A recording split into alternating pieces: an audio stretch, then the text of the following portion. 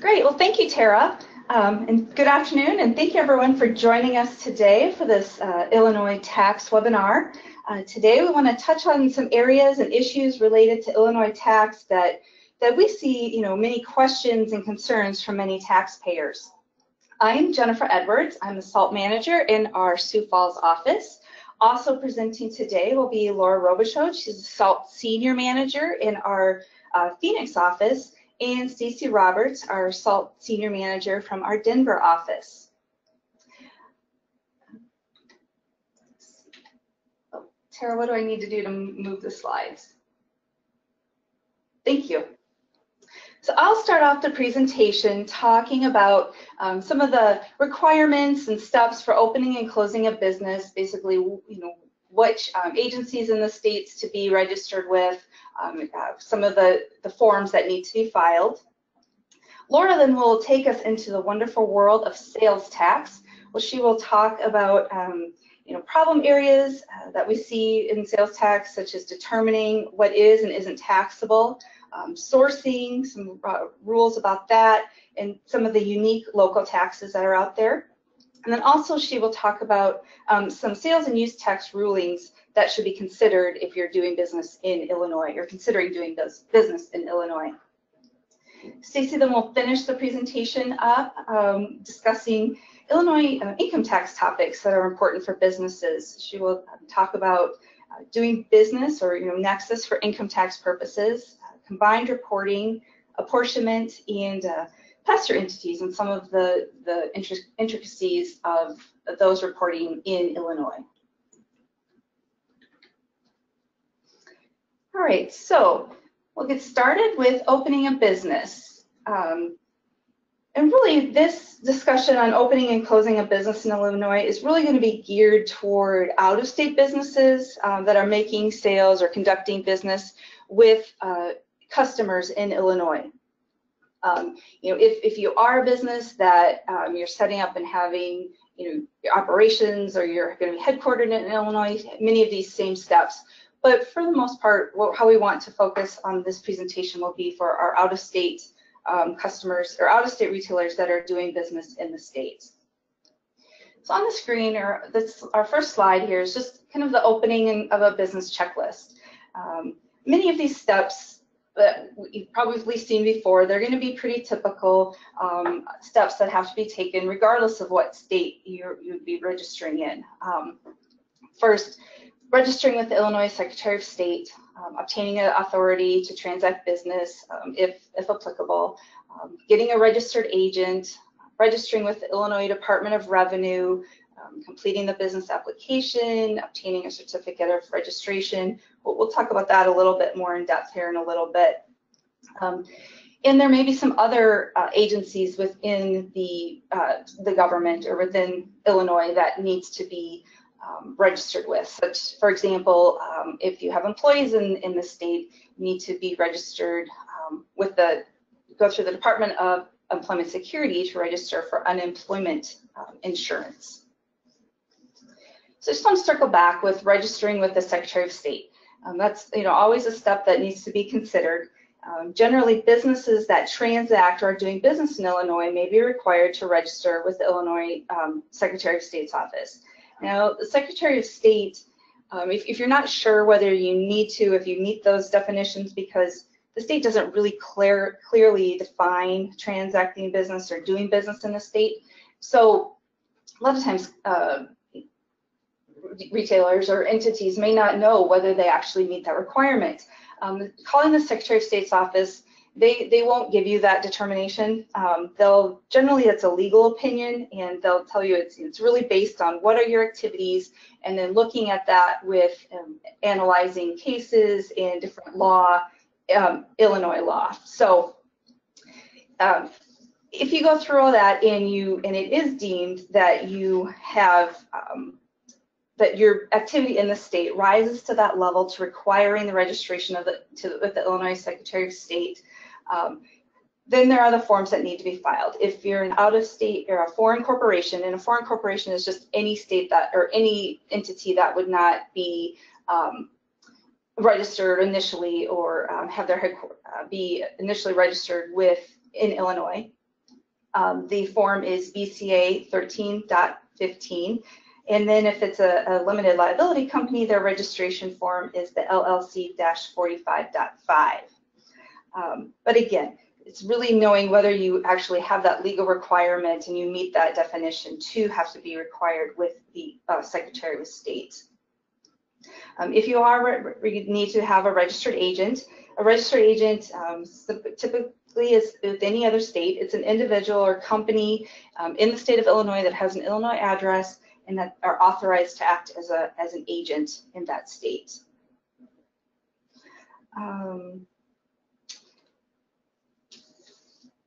So what the big thing that we really want to talk about would be, when do you register with the Department of Revenue? And when does an out-of-state entity, when do they have that requirement? The general rule would be if you, to register with the Department of Revenue, if you conduct business in Illinois or with Illinois customers. So an entity should register as a retailer if they are doing business in Illinois, and again, doing business is not clearly defined, but there are some things we'll go through here in just a minute that kind of help define or clarify what doing business or in Illinois would be. So if you're doing business and selling tangible personal property at retail in the state. So an entity is considered doing business in Illinois if they have a place in Illinois from which you deliver a product, such as a warehouse. And it could be even having product in a third-party warehouse, but because your product is in the state and being delivered from that state, there'd be a requirement to be registered with the Department of Revenue. Selling tangible personal property in Illinois at conventions, seminars, fairs, even though those seem, are generally a specific time frame, maybe a short time period, you're not there all the time, but just selling through those types of venues will create a requirement to be registered with the Department of Revenue. For out-of-state retailers with contracts with persons located in Illinois, if that person in Illinois directly or indirectly refers customers, and that can include something as simple as having a link on that person's website, and you pay that Illinois person a commission or some other consideration based upon those sales, and the cumulative gross receipts from all the sales made to any referred customers exceed $10,000 during the preceding 4 quarters, that out-of-state retailer would have a requirement to be registered with the Department of Revenue. An entity would be, and if you, let me step back. For an out-of-state retailer where they would have a requirement to be registered and collect use tax would be if the retailer has a salesperson, let's say, that occasionally goes into the state. If they have enough of a connection with the state, they would have to be registered. Even if all the salesperson does is solicits orders and all those orders are sent out of the state for acceptance and delivered from outside of the borders of the state, they would still be enough of a connection to have to be registered with the Department of Revenue. And we are talking about registering as a retailer.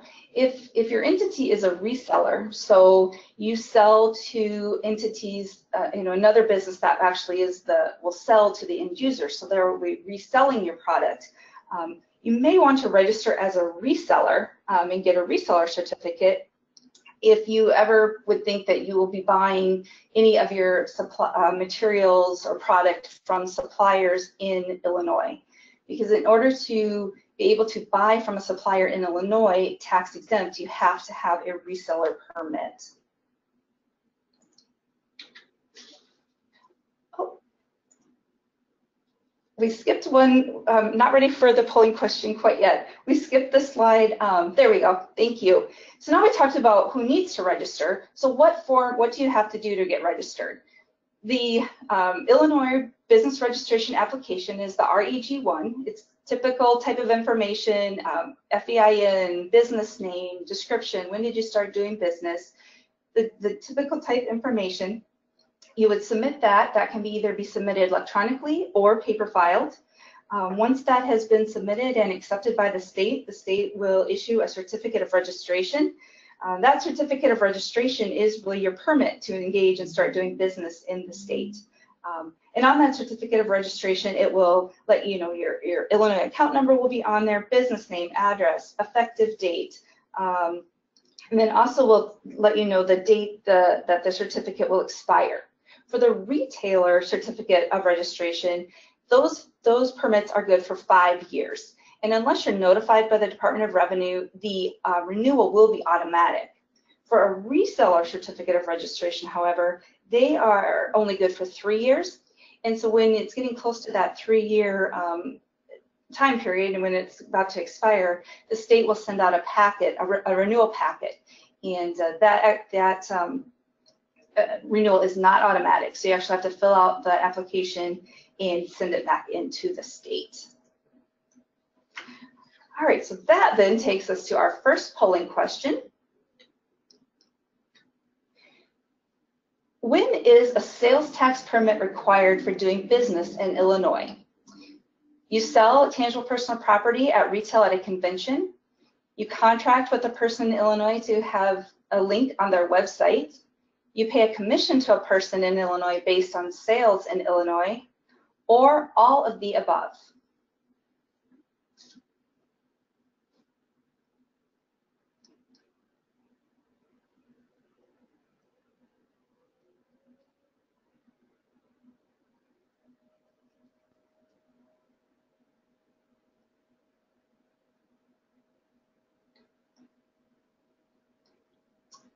All right, looks like we had a good response there.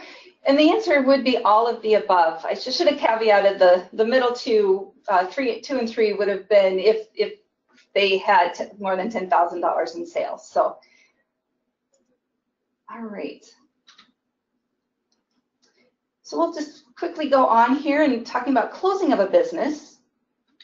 And again, the checklist would be very similar to the steps you would take in most states if you were closing out. If you decide to cease doing business in a state and you've registered and you know all along you've been filing and you're doing things, now what do you need to do to get closed out so that you don't continue to get notices or the state stops looking for returns from you and such. First of all, any registration or any certificate of registrations that you have with the Department of Revenue, they need to be destroyed. None of those certificates are transferable. So even if you're selling your business, the new owner cannot operate the business under your certificate of registration. They would have to file their own. In addition to that, any and all tax returns must be filed, whether it's sales tax, income tax, any other type of tax that you may or fees that you're required based on the type of industry or product that you sell. They all must be filed. All the final returns must be marked as final. And any and all tax liabilities must be paid in full. If there's still liabilities out there, an account would likely still stay open until that time in which it's been closed out. If you have employees in the state and we're doing withholding, payroll withholding on that, to close that account out, it's really quite a simple process. Going out to the Illinois website under the My Tax Illinois. There's a link out there that just says simply request to close account. You click on that and then file the last form, Illinois 941, and then that should start that process of closing out that account.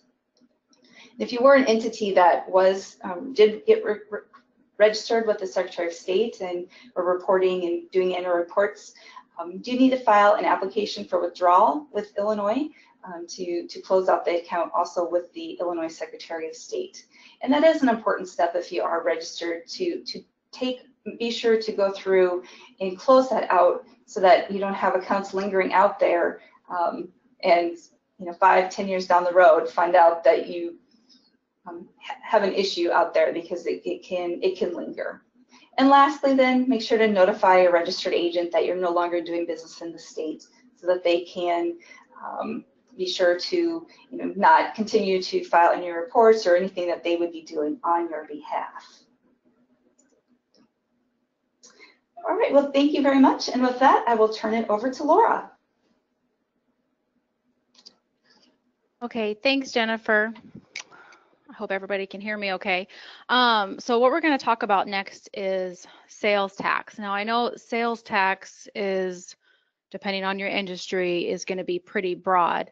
One thing I kind of wanted to piggyback to what Jennifer had said is that closing out of a state, whether it be Illinois, California, Texas, is probably one of the most important processes. You don't realize how challenging it can be if you go a year or two and you've ceased doing business, and then you all of a sudden get a letter from the state of, hey, you didn't file this, and it's very difficult to get out of penalties. So using your accounting advisor or whoever to help you withdraw from a state as soon as you stop doing business is probably like one of the best practices you can have, because we have seen it in several occasions where, you know, somebody just marks a return final, but they forget to do all of the other steps, and it causes a lot of issues and a lot of extra work down the road. So what I'm going to kind of touch on is determining nexus. Now, if you work for a company, or perhaps maybe one of you is a bookkeeper, where multiple transactions are occurring in different jurisdictions, one of the things that you may notice, especially over the past 5 years, is that the states have become more aggressive when it comes to determining nexus. And every state is going to have its different statutory requirements of what actually nexus is. I can tell you there are more procedures out there that tell you you have nexus versus the ones that you don't have nexus. It's not just one size fits all. So Illinois is kind of unique in the sense where, you know, there's the typical, you have a brick and mortar, you have a person or a retailer or someone that is getting paid commissions that lives in Illinois. Perhaps there's a remote employee. Maybe they do everything virtually, but maybe they're based out of another office. That still would create nexus for sales tax purposes. Maybe somebody from your particular area goes into Illinois to do, you know, a presentation or a seminar.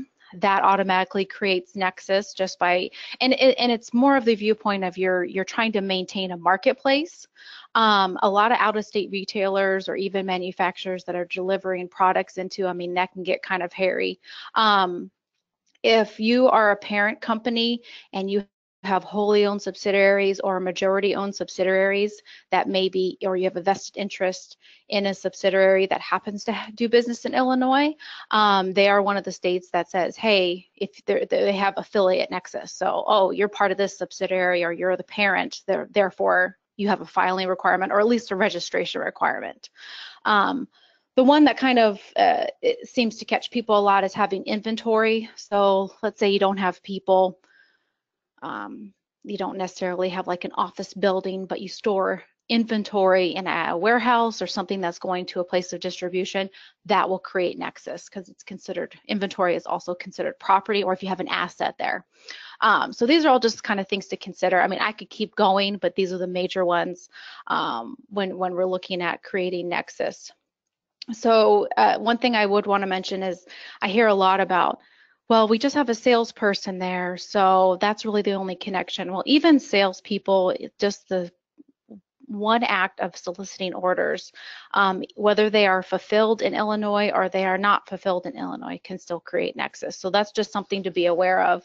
If for some reason you have a particular situation where you're like, well, we do this and it seems kind of, it doesn't fit in one of the things I gave an example for, you can feel free to reach out to us and we'll give you, you know, a yes or no answer for that. So understanding what's taxable. Gosh, Illinois has a lot of things that are taxable, and not everything service-wise is taxable, but they do have quite a few services that are taxable. So in this state, when they use the term sales tax, what they're actually meaning is like a sales tax that's a combination of, you know, occupational taxes. Their occupational or sales taxes are, they impose that on the seller. And then they also, of course, have use tax, like most states do, where they impose that tax on the purchaser. So sellers owe the occupation tax to the department. You know, sometimes you can offset it if you accrued use tax. Let me give you a really good example of this. let's say you're a company that provides services, except you use a contractor to deploy those services. So it's not necessarily your FTE or your employee out there. It's just a company you contract with that happens to be located in that state. Number one, that creates nexus. Number two, that might be a taxable activity to you, even though you're using a third party to deploy those types of services. So depending on what kind of business you're in, it can get kind of tricky. Interestingly enough, Illinois is one of the states that has a lot of whistleblower cases. There was one pretty large case in Illinois where there was no sales tax that was charged on shipping and handling. Well, shipping and handling is unfortunately taxable in this state. So Illinois says that you have to charge sales tax on every sale that has shipping and handling, whether or not they give you an option to,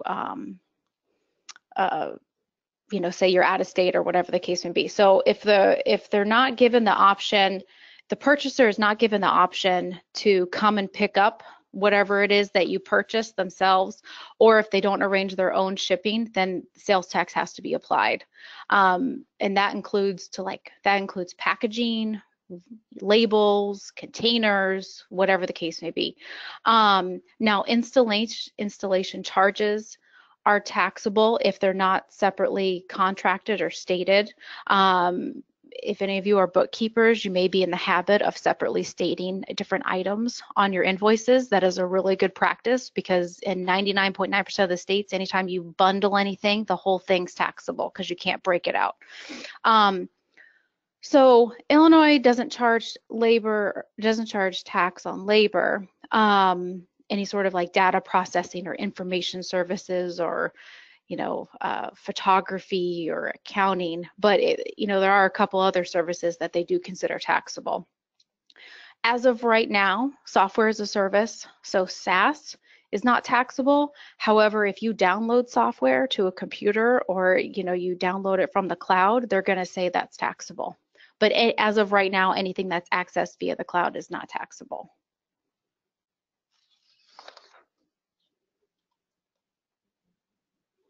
Okay. Just to kind of back on that a little bit, we have quite a few times this year kind of worked with different companies to figure out what is a strategic approach to decreasing your sales tax liability.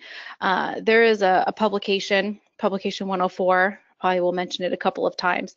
This is one of the easier to read publications published by Illinois. It's all the sales tax exemptions. So sometimes machinery and equipment, but it's not all machinery and equipment.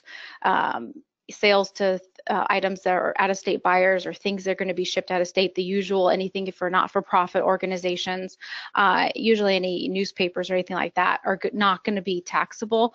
But in order for, let's say you have something on this list, but you don't think it's taxable, you also need to make sure to have a certificate of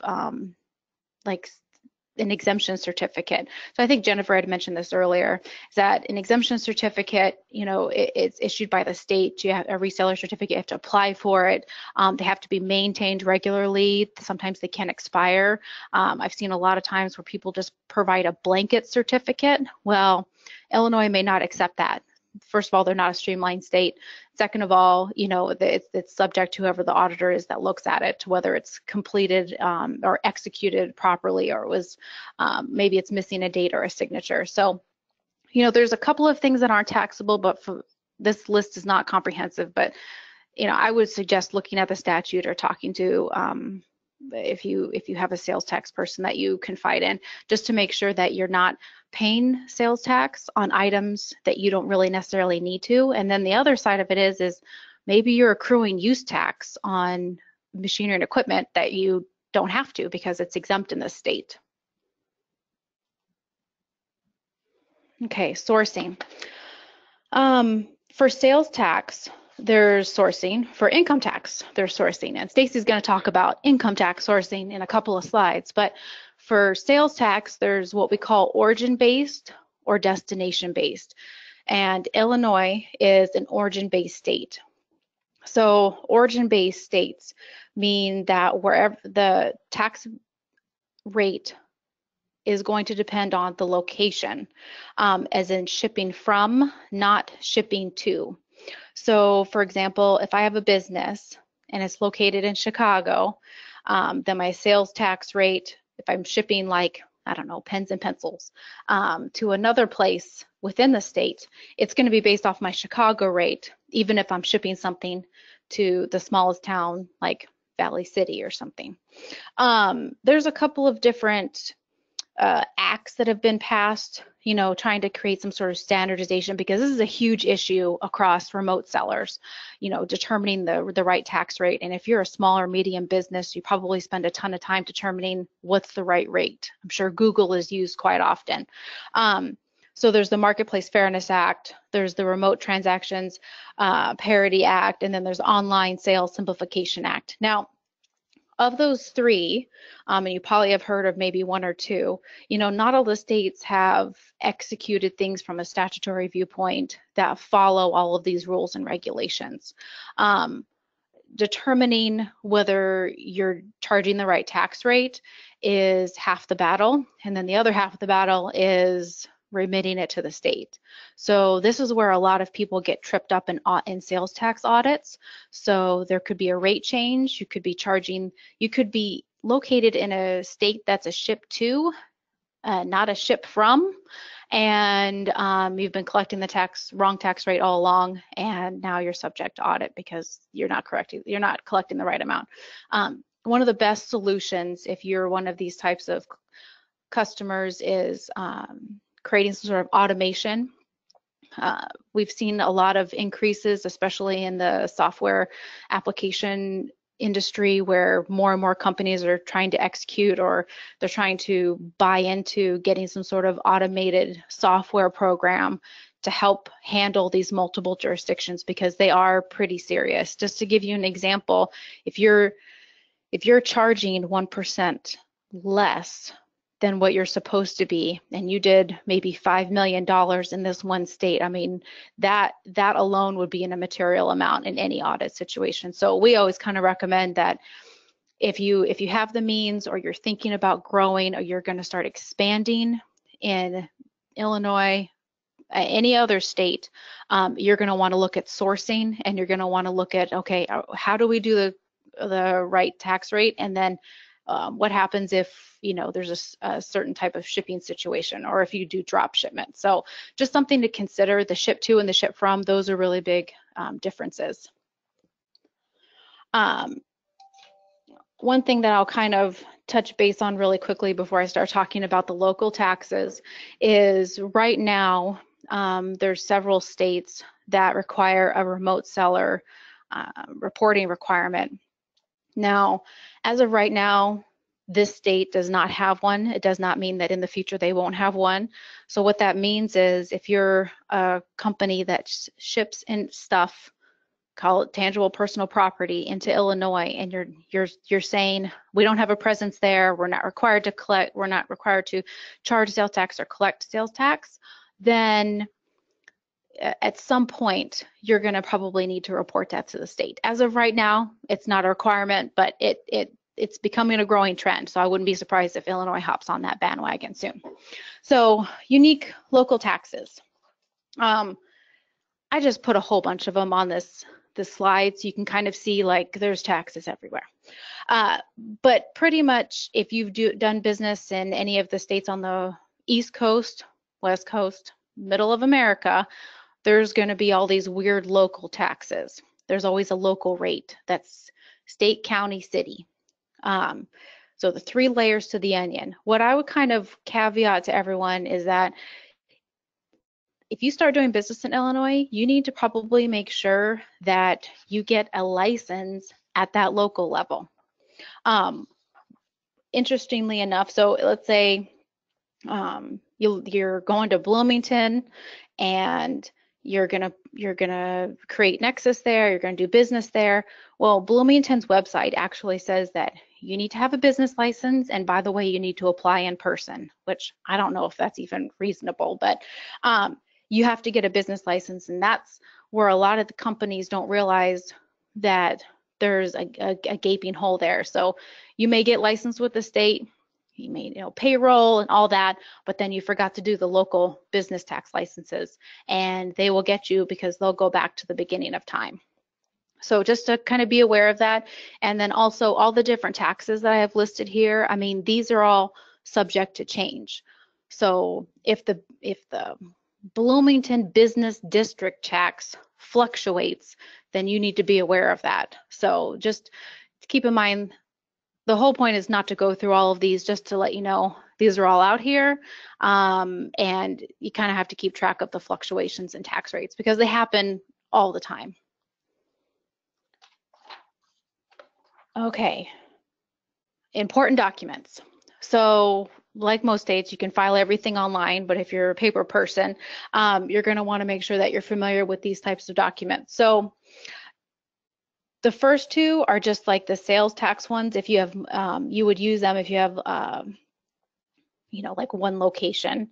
It kind of captures all the multiple city taxes that I showed you on the prior screen. The ST2 is if you have more than one location. So you have a location in Bloomington, you have a location in Chicago, you got a location in Valley City. That's when you're going to use that form. And then of course there's the amended version of that. And then back in 2015, Illinois published publication 104, which again is, I'll mention this, the common sales tax exemption. So if you want to look at it, it's only 8 pages, so it's not going to take up a ton of time. But if you're filing there and you're looking for ways to decrease your tax liability strategically, you may want to refer to that document. Okay, so filing a late return. Now, these penalties are not nearly as aggressive as, let's say, like Washington or California, but what they say is there's 2 tiers if you file a return late in Illinois. The first one is, going to be 2%, or the lesser, $250 or 2%, whichever one's lesser. And then if you hit 30 days, then you automatically get bumped up to tier 2. So if you don't file your return within 30 days, they're going to impose a higher penalty on you. And then of course that just compounds every quarter, and then it just keeps rolling. So just to be aware, I mean, not that it happens often, but if you file late, you're gonna get penalized, and that's, nobody wants to deal with that. Okay, so really quickly, Illinois has a False Claims Act. They're a False Claims Act state. There's about 9 of them in the US. And what this is for whistleblowers. So pretty much anybody can bring a false claim against a retailer on behalf of the state is what it means. So for example, in Illinois, 80% of the cases were, let me back up. 80% of the cases were found not including sales and use tax on shipping and handling, and they got caught. So out-of-state retailers shipping merchandise into these states, you have to be really careful because technically you're supposed to charge sales tax if they determine you have nexus. They're going to really penalize people for this. So you probably have never heard of this. Let me give you an example. As a consumer, I purchased something from your company. I'm located in Illinois. I notice on my receipt that you haven't charged me any sales tax on something that should have been charged sales tax. Well, I could go to the state and say, hey, this is wrong. And the state will come after you. So, and there are some protections about this, and I don't want to get into all the legalities, but there is an example of a whistleblower that occurred in Chicago. And I can't remember the period of time, but there's about 900 actions that were brought by this one whistleblower, and those 900 actions or claims resulted in over $30 million. So that's probably, who knows if it was one person or one entity that came after multiple retailers, but that was huge for the state to get that kind of money. I mean, $30 million in settlements is humongous. So, whether you're big or small, you can still be targeted. So that's why compliance in the state is really, really important, and just something to kind of be aware of. Okay, let's do a polling question.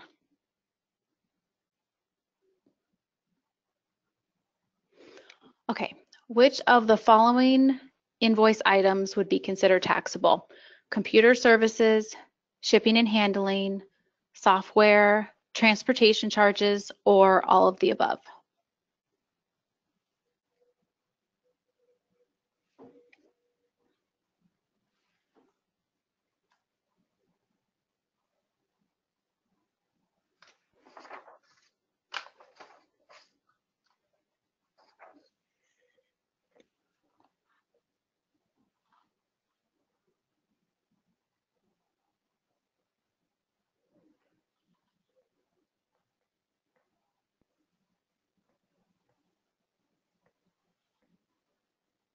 Okay, good. We got all of the above.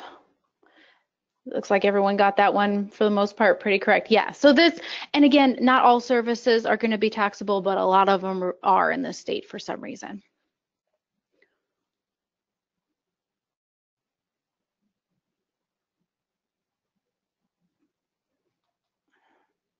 Okay, there we go.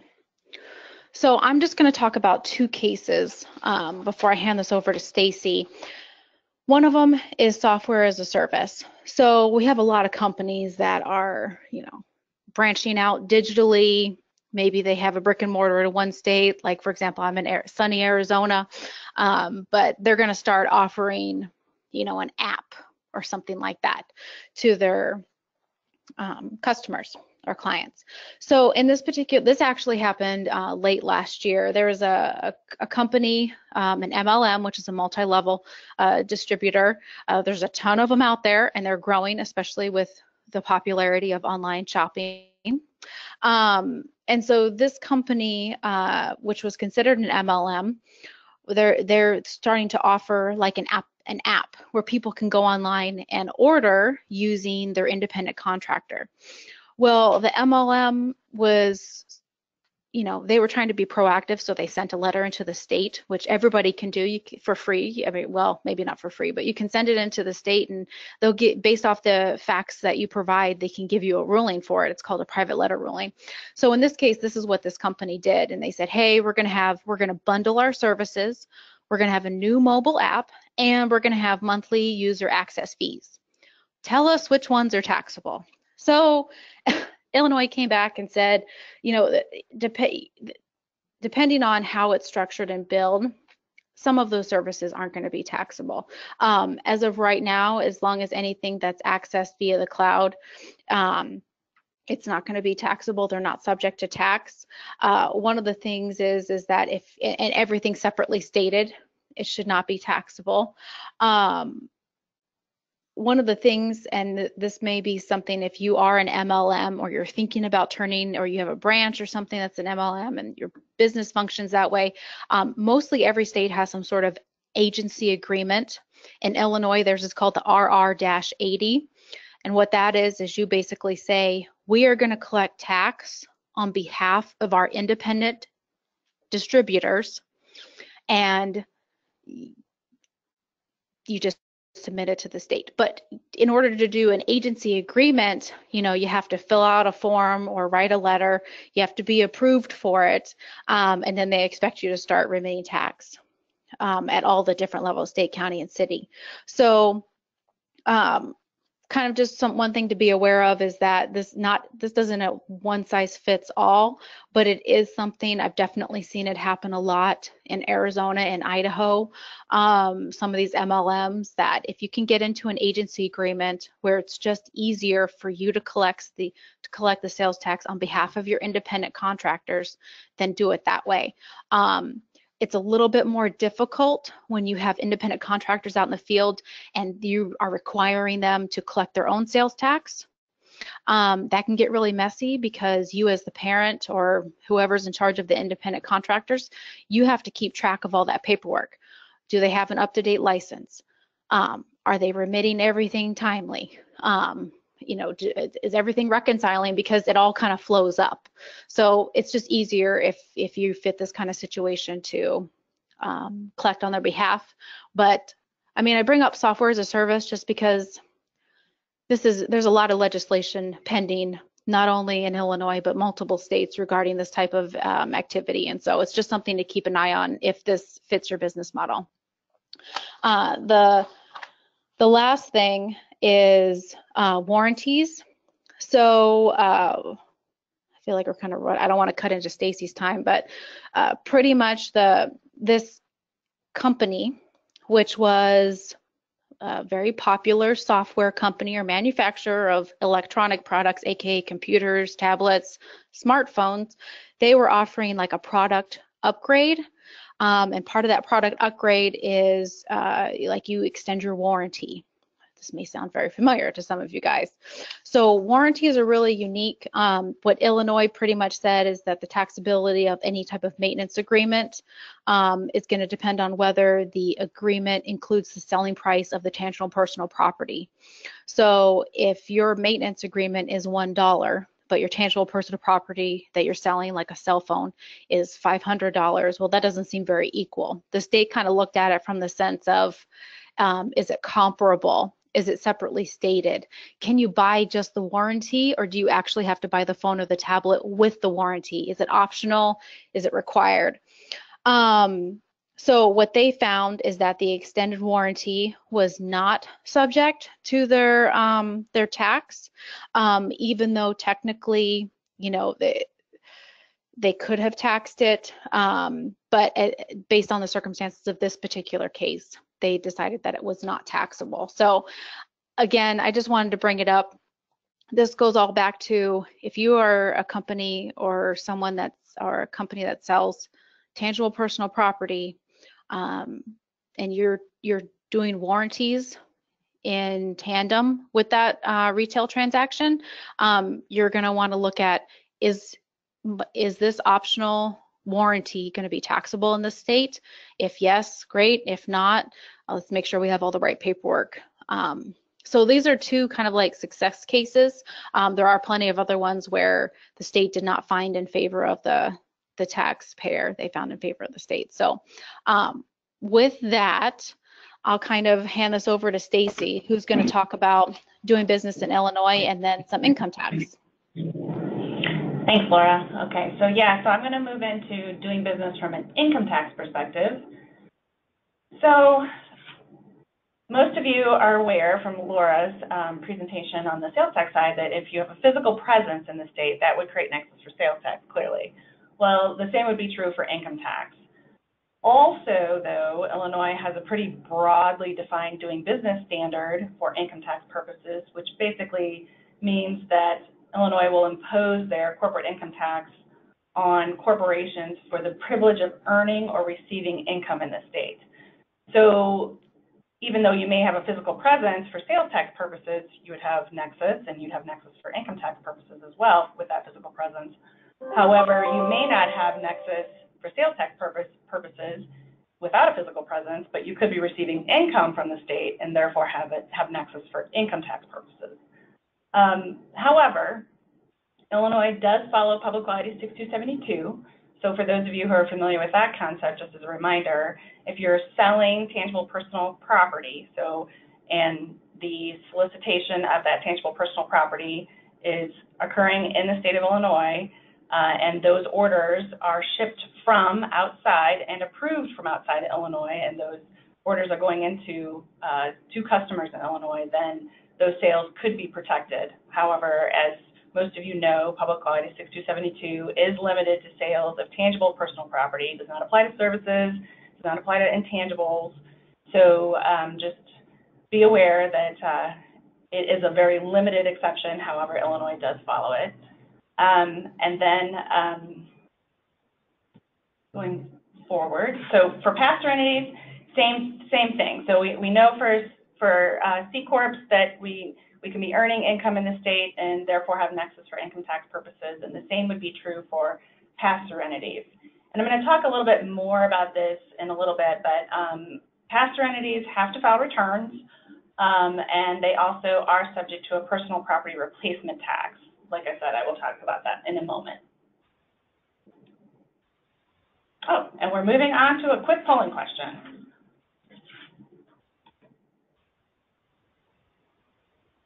So, Does the state of Illinois follow Public Law 6272 or not? True or false?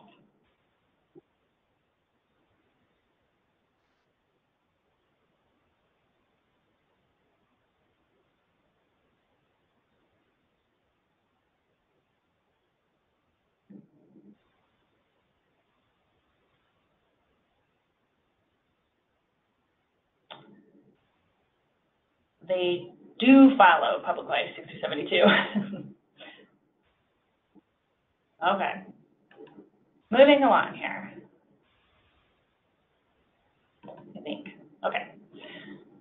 So I'm going to talk a little bit about the Illinois income tax, but before I do that, I'm going to talk about some legislative changes that were enacted in 2017.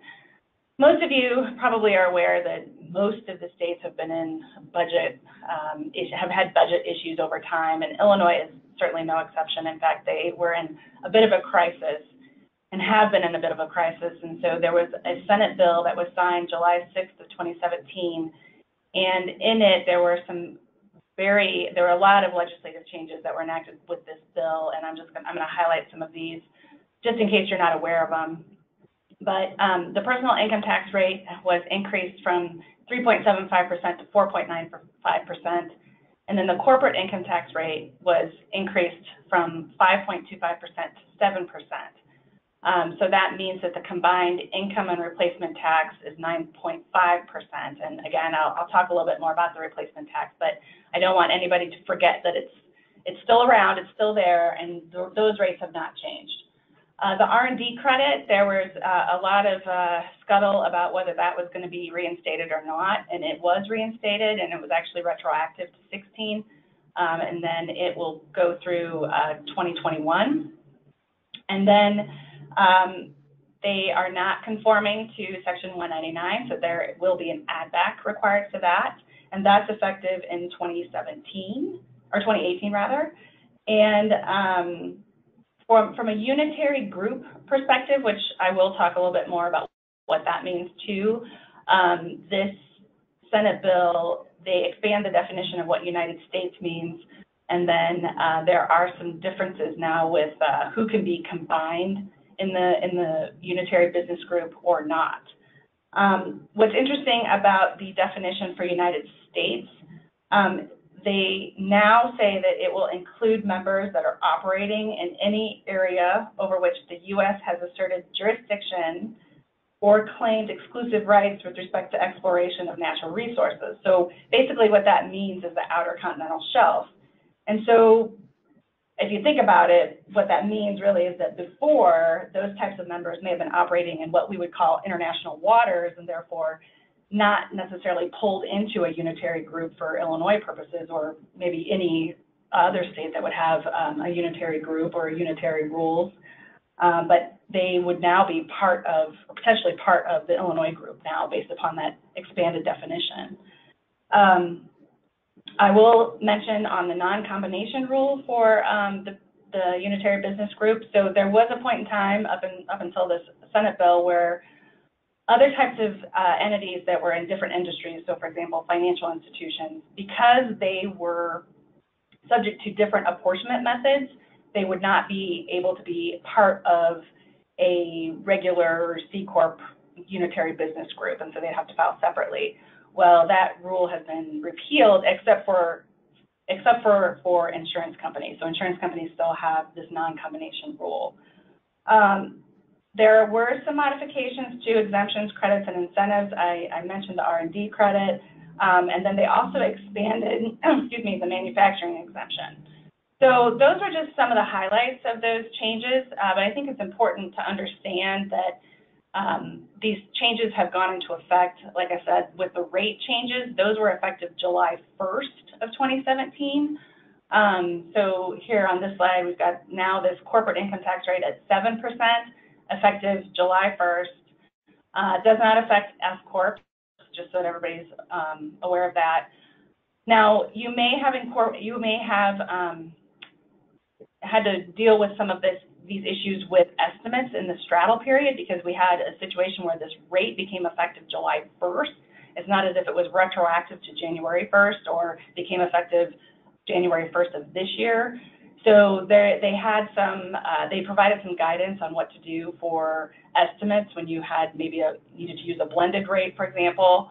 And then there were some issues with short year or fiscal filers that could have been affected by that rate difference. So I know that this is from in the past, but I just mention it in case anybody on this call may get notices and you may wonder why you got that notice. It could be something related to the rate and the fact that, you know, the taxes or the payments that were made were not maybe what the state was expecting. Again, I mentioned the replacement tax.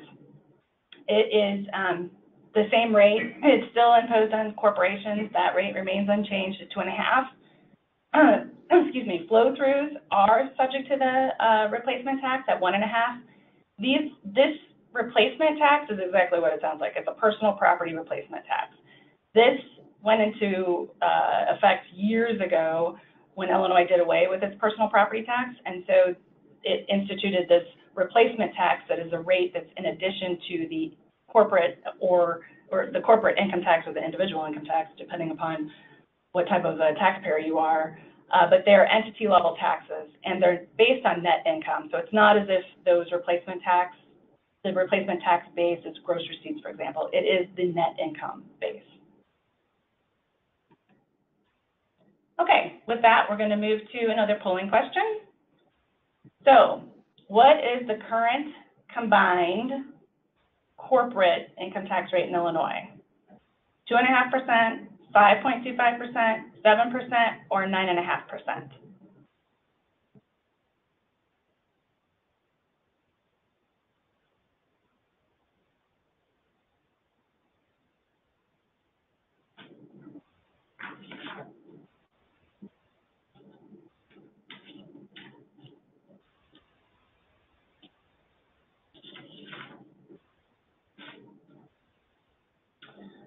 Most everybody got it. We got over half at 9.5, because that would include both the corporate income tax plus the replacement tax. Okay. So I'm going to touch a little bit on combined reporting, and I mentioned this a little while ago about, you know, the unitary group structure and the fact that Illinois is a mandatory combined reporting state. So when you have an affiliated group of corporations, you are required to file a combined return if you have a unitary group of entities. It is a mandatory water's edge return, so therefore you're not including foreign entities. There is no worldwide mechanism to file on a worldwide basis in Illinois. It is water's edge. Now, a unitary business group is defined, and it's defined by lots of different states that have such a concept. For Illinois, it means a group of taxpayers related through common ownership whose business activities are integrated with, dependent upon, and contribute to each other. Which, what does that mean, right? And Illinois' rules are very similar to California's, quite honestly, with unitary. But just to give you a flavor for what some of the rules might be, or some of the factors that the state would look at for determining a unitary group. Basically, if you have members of a group that are, you know, steps in a vertical process. So if you have a manufacturing process, for example, then that would tend to lend itself to a unitary group. If there's operational control, if you have common overhead, meaning that you may have a corporate parent that, you know, provides all the legal, accounting, finance, HR, et cetera, for the rest of the group. You have common policies, whether that's 401k, benefits, et cetera, common marketing, same accounting systems, common purchasing. Those are just some examples. When you're looking at a unitary group, it's not something that's usually bright. There's not usually some kind of bright line test here. There's lots of case law in this area. Illinois is no exception to the fact that they have a lot of case law with determining who is part of a unitary group or not. But I would just say that if you're looking at a situation where you may or may not be unitary, you're not going to come away probably with a very distinct or definite answer necessarily. You may have a lot of situations where you have factors for and factors against. And so, like I said, it's a very fact and circumstances test. So just be aware of that if you're struggling to figure out whether you are unitary. As I mentioned, it is a water's edge group. It does not include 80/20 companies or foreign companies, as I mentioned. However, do keep in mind that they did expand that definition of U.S., and so you may have a situation now, starting in 2018, where you need to include other entities that you might not have before. From an apportionment standpoint, Illinois is a single sales factor. Generally speaking, tangible personal property is sourced to destination. They do have a throwback rule, so if you're shipping from Illinois and you're shipping from Illinois and you're shipping to a jurisdiction in which you're not taxable, or you're shipping to, or the purchaser is the U.S. government, then that would come back to Illinois. Also, what's interesting is that Illinois has a double throwback rule. So you could have a situation where if a salesperson who, let's say that they took an order or they generated an order from their office in Illinois, and that order was shipped out of Indiana. So that inventory was sitting in Indiana, and our taxpayer does not have nexus in Indiana. And then that item that was shipped out of Indiana went to a customer in Missouri.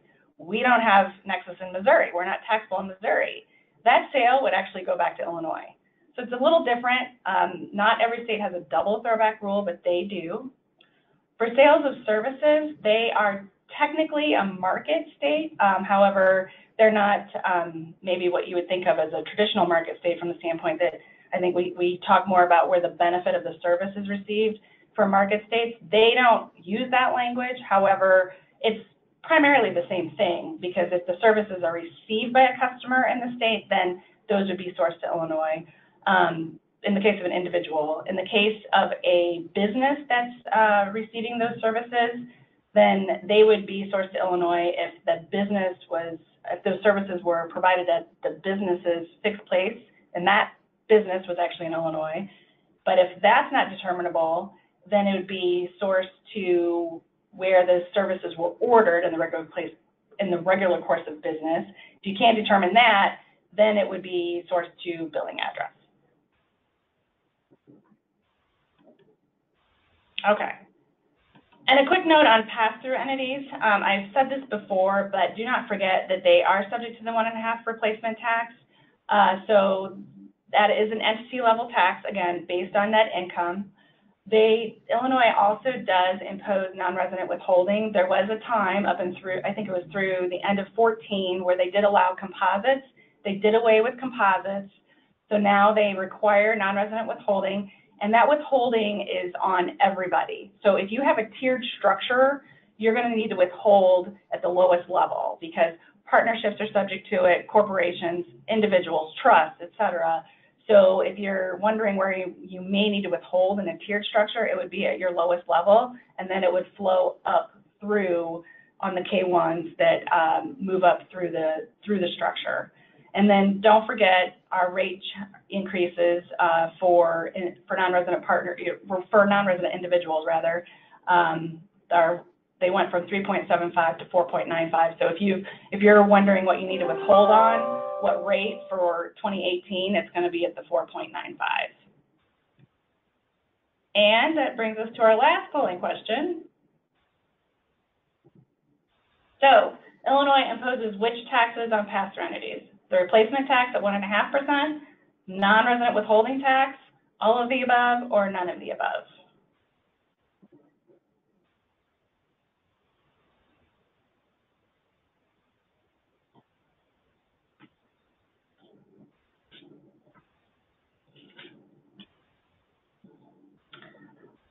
It's all of the above. So most everybody got that one correct.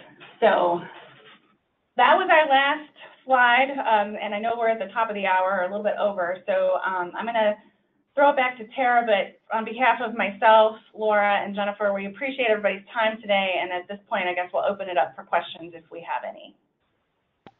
Wonderful. Thank you, Stacy.